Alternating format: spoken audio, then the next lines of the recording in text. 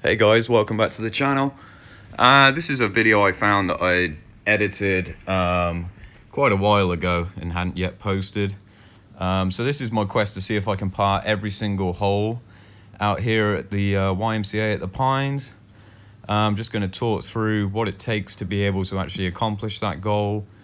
This will be the front nine. Looks like I'm playing from the green tees, which is slightly forward from the whites that I usually play. So yeah, selection, commitment are the main focuses in this video. So here I'm just going with a nice, easy 5-wood, just trying to hit it about 205, 210, slight breeze into. Catch this a little high on the face, a little bit too much of a fade than what I was looking for. And as I hit that, the wind kind of held it up. So as you can see, I'm going with another 5-wood here. It's 195 back up the hill to an elevated green, plenty of wind into. So I'm trying to hit this high and just absolutely nail the shot I was trying to hit here. I think I left myself about 8 feet. Just quick wave there to Rick on the mower. So yeah, this putt definitely moving from right to left. I had it about 2.5, 3 balls outside. Just hit this a little too firm through the break and actually left myself a little bit of a tester on the way back, but you'll see that here. I think I gave this a little bit of a quick early look as well. Yeah, and that just left it out to the right and never quite caught that break. So here, these are the ones, these are your round savers. So this is the first hole here for par. I've done really well with that second shot to even give myself a chance there. And then you know, let's be honest, I've made hard work of this. But you pick your line. This time I really do keep my head down, pop it through, in she goes. So got away with one really. Onto hole 2, par 5. Got the big stick out. I'm just going to try and power one down there. Hit this really well. It's nice and dry and flat on the left side of the fairway here. So I've hit a nice little draw. Got plenty of roll down there. This is just a really good 5-wood for position. Water comes into play from the left. So yeah, I was really happy with this strike.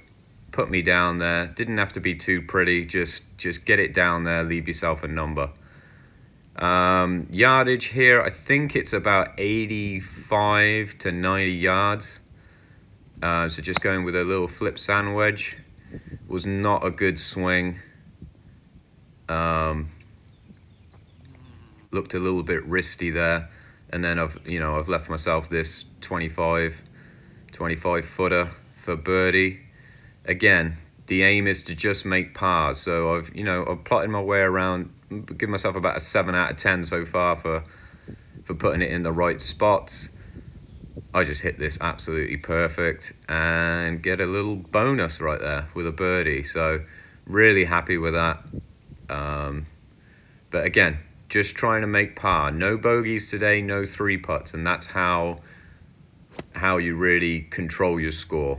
If you can go and play a round where you don't have any 3 putts and you're scrambling really well when you need to, you're leaving that ball in positions, good misses as I would call them, you're going to be just fine. This wasn't a great swing. Pretty common on this hole for me because the angle of the tee box to the green, trouble left, just doesn't suit my eye. But I got it relatively close there and I was happy. So now I'm just looking scramble mode. Get this within a few feet. Let's make a putt and get out. That rolled about 1.5 feet further than I thought it was going to. As you can see from the flag, it was a little bit downwind. So as soon as it catches that grain going towards the flag, along with that little bit of breeze, you get that. You get those chip shots just running a little bit further. And to be honest, I probably missed my landing spot by about 6 inches, probably hit it about 6 inches too far. But this again, I'm just off camera here, but got this little 3.5 footer for par. again, head down, trust the line, and just go ahead and knock it in. I'm pretty sure I made this putt, if I can remember rightly. Like I said, this was a while ago. Not sure what's taking so long here. Maybe I'm just waiting for those guys up on number 7. Oh, there we go. All right, good job. Okay, and then on to number 4, another par 5. It's a 3-shotter. Any of you who've seen my videos now or played out at the YMCA at the Pines know that this hole, the green, is surrounded by water. So you're just trying to hit 2 really nice shots here. Nice wide open. Doesn't matter if you go right is the miss. Here I've cleared the bunkers. I'm a little right. So just go ahead here and just hit this 6-iron just for position. I want to hit it about 270, 275 and hit it really well. So yeah, in good position. Here I am, I'm probably about 110 away here looking at this. So just trying to put a really good swing on it and just hoiked it left. It's not terrible. It's the shortest part to clear the water there. So dry in 3, chip and putt. You only, like I say, you got to take the positives sometimes. It wasn't a great swing. I've turned it over, but I'm dry and I've got plenty of green to work with. I've missed it in the right spot. Long, there's 2 bunkers. And this one, get a little lucky. Just taps the flag. Seems I'm a little frustrated with that one. I think when I hit it, I knew it was carrying some speed, but it was dead on the stick, and I kind of thought it might have dropped. But from that point, routine par, on to the next. Okay, par 3. This was playing about... It looks like I'm on the white tees when I'm looking at this, but anyway, good swing. It was straight at it. I can't remember. I think this just drifted. Yeah, just drifted a little bit to the right. So I got this 18-footer just on the fringe. Again, from here, not really looking to hole it. Just making sure I don't do anything stupid, leaving it 5 foot short or 5 foot past. There are holes that you just have to take par and be happy. Just snuck that to within, I'm okay with range. Not really going to have too much difficulty with this, but you still have to concentrate on these ones. Keep your head down and just listen for the sound. There you go. So another par. Okay, so yeah, I'm definitely playing from the whites. So it wasn't the greens, it was the whites. Because from the greens, I'll take this green on. But from the whites, trees on the right-hand side of me block a path. So this is just a 5-wood. Bomb it down there. You got to try and get it past that tree at about 205, 210. This one, it just kind of checked up on the... I think it hit a little high, didn't quite get the bounce forward. So this was actually a really good shot. Little bendy 9-iron. Round the trees, and as soon as I hit it, I thought it might have gone in. Landed super soft, and I'm driving up here, and you can see it's about 3 feet. I was really happy with that. My aim was to, if I was going to miss there, just make sure I get the fade on that approach shot, and if I'm a little bit, almost where the camera is now, chip in and putt in, I'd have been happy, but that was a great shot. So yeah, my quest to par every hole going pretty well so far. As you can see, got this 3-footer now to go 2 under through 6 holes. These are the ones that I'm always confident with when I've hit it this close. I've picked my line. I'm already feeling good. Don't really think about the stroke, just listen for the sound of the ball hitting the cup. Happy days. Alright, hole 7. Couple of different things you can do on this hole. I just like to just tee it up and give it a good smack. There's no real trouble. I'm long enough to clear the bunkers on the right that you can see there. And this is actually faded quite a bit into number 4 fairway. So the pin is right between those trees. I think this looks about like an 8-iron, so I'd guess I'm about 148 to 152 away, something like that. And just put a good stroke on it, middle of the green. And this looks like, I can't really remember this one. It looked okay. It might have been a little right. Yeah, there you go, a little right. So I'm on the green though, happy with that, and I got a 16-footer for birdie. This one, after coming off that birdie, I'm honestly, I'm trying to make this. I can remember actually thinking, yeah, see that aggressive stroke there. I'm really trying to give this a roll, and kind of comes back to bite me in the butt a little bit. Yeah, that's got way too much pace. So that's gone through about 5 feet. You can see I'm a little frustrated there. Like, that is, in this video, what I'm trying to just make par every single hole and show you where, you know, the correct areas to miss them.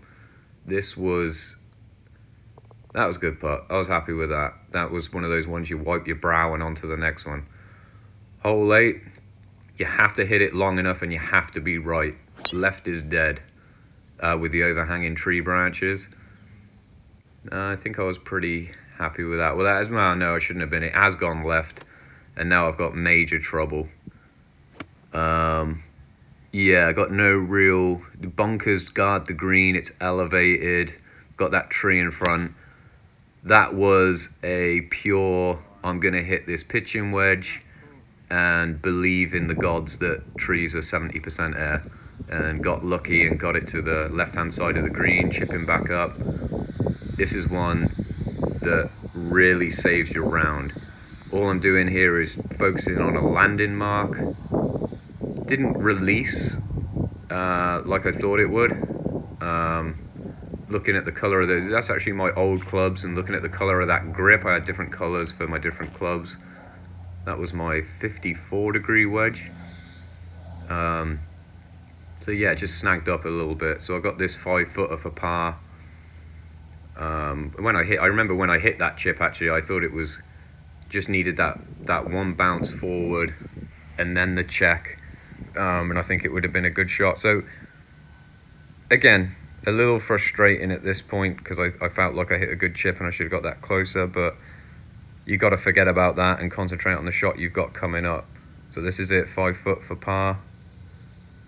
Pick your line, head down, wait for the sound.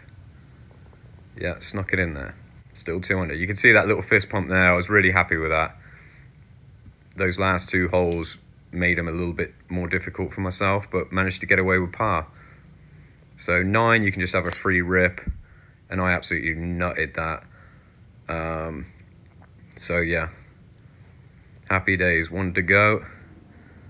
This was, I believe, I'm trying to see the color of the grip, 8 iron. So yeah, about 150. Just pulled it a little left there. Never really got the fade going on that. A little pull, and maybe my lines weren't quite right. That's what I'm looking at on the ground there. But I've got it to this point. No trouble. All the trouble was on the right-hand side of this hole with the water that separates 9 and 18. So this, I'm not even trying to hold. Just get it up there. Let's finish this 9 holes, 2 under par. So yeah, sometimes you just have to do that. You're not going to birdie every single hole. And like I said, the goal here was to make pars. And with this little 2-footer, we've gone ahead and done that. So yeah, the main thing that you should really take from this is knowing your misses, right? So not every hole is what we would call like a green light, let's go, from any particular yardage. So use that traffic light method. You've probably heard some people talk about that. And know where your misses are. And just commit 100% to the shot that you've picked. And you do that, you're going to do really well. All right, guys, thanks so much for watching, and we'll see you next time.